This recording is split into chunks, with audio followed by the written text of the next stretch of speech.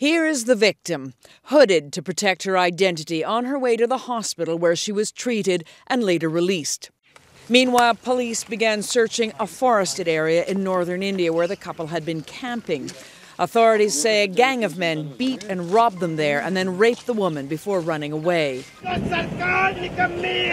Within hours, young activists were protesting in the streets of the provincial capital, Bhopal.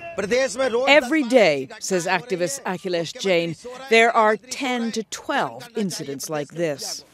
Backing up his claim, police in the same region today paraded 3 men they just arrested. They include the driver and conductor of this bus, accused of gang raping a woman passenger.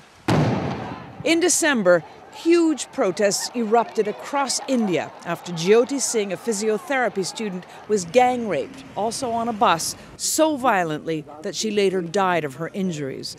Responding to the outcry, Indian politicians have promised better policing and special fast-track courts. But rape in India may actually be on the rise, and the National Crime Bureau estimates a woman is raped in India every 20 minutes. Elizabeth Palmer, CBS News, London.